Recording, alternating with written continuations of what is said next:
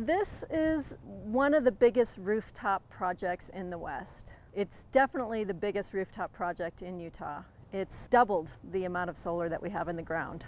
This is a little over a 1.6 megawatt project, and that will power about 18% of the Salt Palace's needs, and that's equivalent to about 500 homes. This project will be up and running, and the power will be going and flowing to the Salt Palace in March.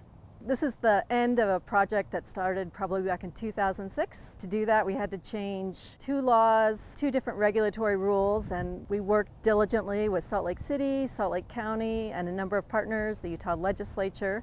We're working right now with utility regulators and stakeholders on a new incentive program that will pay homeowners and businesses to put solar on their rooftops from the utility. We have the data, and we've proven that it's cheaper for the utility to help you buy down your solar project than it is to go build a new power project. So we're hoping to see that program go forward in 2012. Utah Clean Energy has been working for the last 10 years to advance energy efficiency and renewable energy in the state, and by changing the laws to make this happen, we've really advanced and opened the door to solar power in Utah, and we're excited to see what comes next. Bring on the sun.